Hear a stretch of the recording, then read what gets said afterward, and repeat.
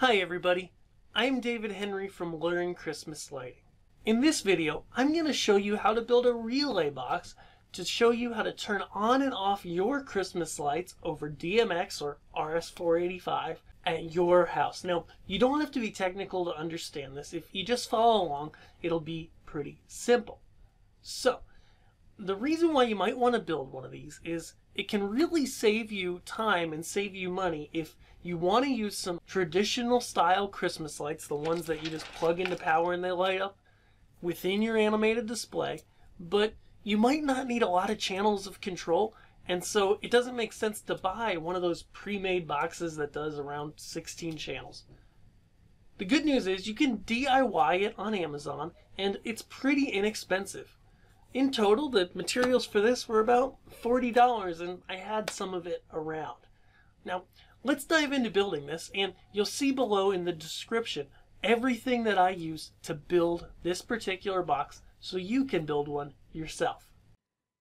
Alright, so the very first thing we're going to do is get our box ready. Now, I had this box from last year, and I've got some cable glands pre-installed that I had used for actually lighting my Tune 2 sign, but I have a different plan for this year. So we're just going to take that guy. You'll want to ready your box and put it in cable glands in it that you're going to need. We're going to focus on the functional specifics for this video though. So I'm just taking my box, taking my lid off, getting it all ready to go. I'm going to set that aside for a moment and start to get my wires ready. Now let's go ahead and look at some of the wires we're going to need to make this work. Here I've got one of my outputs, and it is a white cable, which is nice to keep them separate. This is going to be an output from the relay, so it's going to be turned on or off. And then I've got a short extension cord. This one's about 3 feet. You could use a longer one. And that's going to give me my input and my output for one of the channels. I'm going to cut that in half.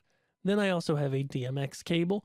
Again, you can use, especially if you're coming off of a Christmas light controller, you can totally use network cable and just wire it up for DMX on both your controller end and on this end. Not a big deal.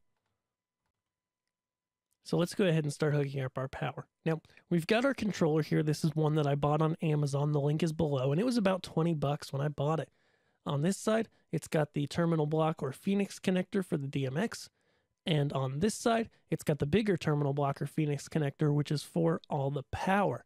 So this is for the power coming into it to power the relay.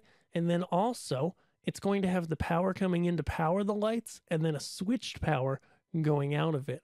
And that's every other one of these terminals here. Now, you'll want to look closely at the manual, okay? And when I bought mine on Amazon, the manual did not come in the box. It was only on the Amazon description page. I'll show it here. And the manual is what shows you what each terminal does. You'll be lost without it. Okay, so that's very important as well. Now, let's go ahead and start wiring things up. So I've got my first wire here. I'm just going to feed all my wires through after stripping them. So I'm just going to go ahead, strip all my wires here for my input and my 2 outputs. This particular relay controller can do 3 outputs, but I only need 2 for my house. And so I'm going to go ahead, just strip the wires, get them inserted into the cable glands, and then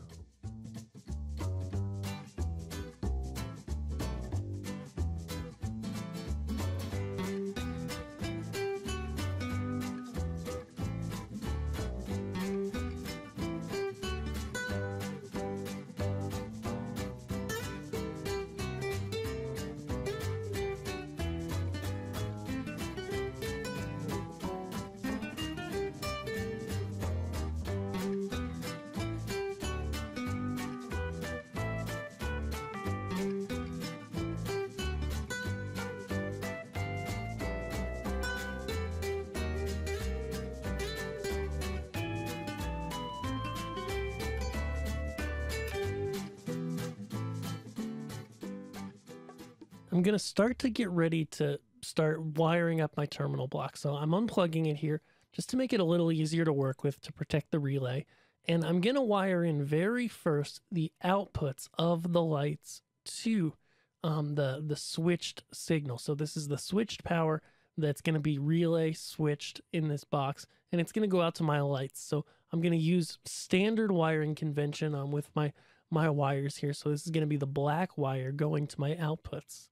Notice here in the diagram, the the neutral this is showing. This says AC null is the neutral, is passed through to each light. It doesn't go through this box at all. It just comes through the main power and goes straight to your lights. And then your ground, you can choose to send to your lights as well. I'm going to show you, but I'm not super concerned about that here, simply because all my stuff is two-prong. You know, they're Christmas lights, so they don't have a ground. So the ground doesn't really matter in that sense, but anything that does have a ground, of course, you'll need to provide that ground. All right, so now we've got our wires inserted, and one thing you'll notice is I didn't strip very long coming back on these wires, and I should have stripped longer, really. Always leave yourself extra space more than you need. The other thing you're going to note is where the wires actually go into the terminal block. It's got to be very clean. You don't want to, if you have any wire hanging out, if you can see any copper, you need to restrip that so that there's no copper showing, because if that shorts against the wire that's next to it, you're going to fry your circuit board, and that's no good. Now what I'm doing is I'm just stripping a little bit of additional wire. I needed a few jumpers because I didn't really strip my wires long enough, and we'll need those in a couple places to not only make my wiring a little neater, but also I've got to do a little bit of an offshoot to an extra plug so that I can provide the 12 volt power that I need to my board. Now, if I had a 12 volt power supply that didn't require a wall plug, I could just hardwire to it, but I don't have that. So back to the assembly. I'm just going to go ahead here and tie all the grounds together for the AC cords, and I'm also going to tie the neutrals together, because as we see from our manual for this particular DMX relay, the neutral, again, does not need to pass through the unit itself. It just gets all tied together. So the neutral for the power supply and the neutral for all the outputs just all gets tied together. You can use a wire nut. There's other ways to do this. Just make sure that the wire nut you're using is large enough for the amount of wires that you're putting into it. That's the biggest thing. And of course, that there's no wire hanging out. This is as good of a time as any to remind you that anything electrical is your own liability. I'm teaching you here, showing you how I did it, but if you don't feel electrically competent, please, please, please, please, please hire a professional to do it, or find a friend who is an electrician or electrically savvy. I can't be liable for any damages caused by you working with electricity. As always, you know, when I'm working with electricity here and in any other video, the power is always off when I'm touching wires. I've always got it fully unplugged and disconnected, and I verify that. Now I'm going to go ahead, as I discussed before, and I'm going to strip a female power connector so that I can wire in my 12 volt power supply. Again, if you have a 12 volt power supply that is just hardwired, you can skip this step and just tie all the wires together for the hot and neutral, of course, coming into the box. These are not, you want to grab those wires and split them off to your power supply before the relay, or else things won't work. All right, so now I've gone ahead, I've got all my wires in the box. I've got some jumpers in there to keep my wiring cleaner for the input. And so now I've already inserted my switched power wires into the terminal block, which is the first, third, and fifth. And then I'm going to go ahead, of course, first and third, because I'm just using 2 channels of it. And now I'm going to go ahead and put the actual live wires in the second and fourth terminals. Keep in mind, of course, power is completely off here, and I'll just tighten those down.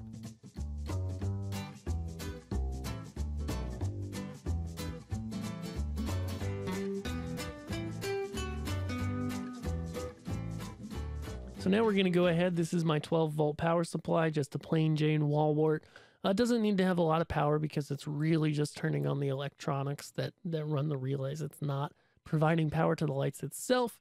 And so in this particular use, so therefore, just a simple 12 volt power supply. It could be 12 to 24 volts. And so I'm going to go ahead and get that wired in to the terminals described in the diagram.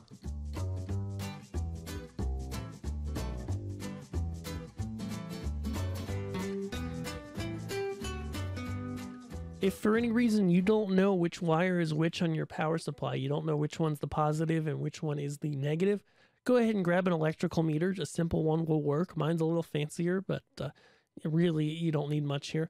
Put it on volts and DC, and then just hook it up to those 2 terminals with the power on.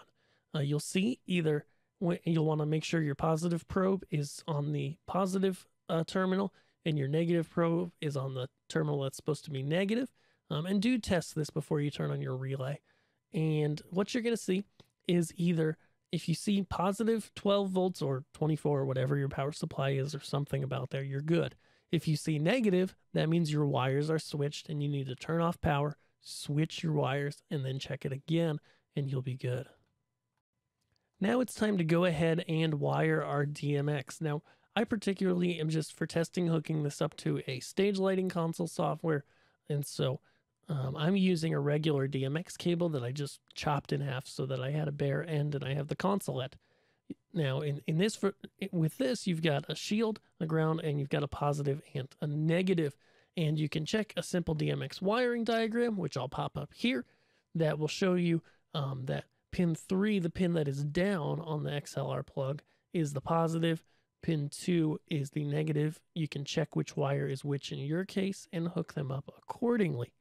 If you're going straight from a Christmas light style controller, then your DMX plug is probably a RJ45. You can run that signal over a network cable and just ensure that you hook everything up. You get all the pins properly hooked up yourself. And then you'll be good to go. Of course, if it doesn't work, nothing's going to be damaged by hooking up DMX wrong. You'll just need to switch the pins so that you get it right.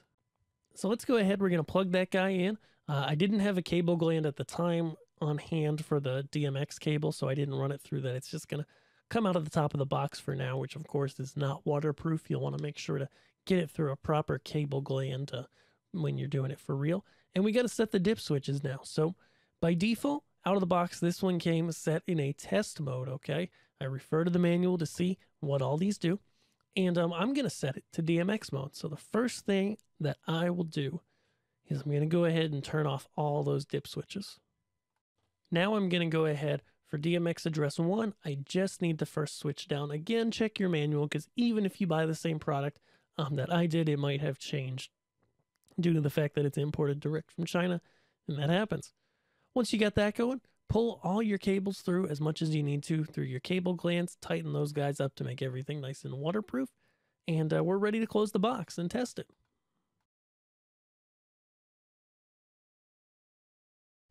And so there we have it. All put together, plug in our stuff, and we're good to go. Now, I'm going to turn this off because it's getting a little bit annoying. So it really is that simple. If you want to build your own controller box for a basic setup to be able to turn on and off your regular Christmas lights. Again, if you're going to do lots of channels, you know, you might want to buy something off the shelf. But if you just need a couple channels of Christmas lights and you don't mind getting your hands dirty, then this is a great option that can be done really affordably. If you enjoyed this video, be sure to subscribe here to Learn Christmas Lighting on YouTube. And also check us out at learnchristmaslighting.com. And I will see you in the next video. Thanks.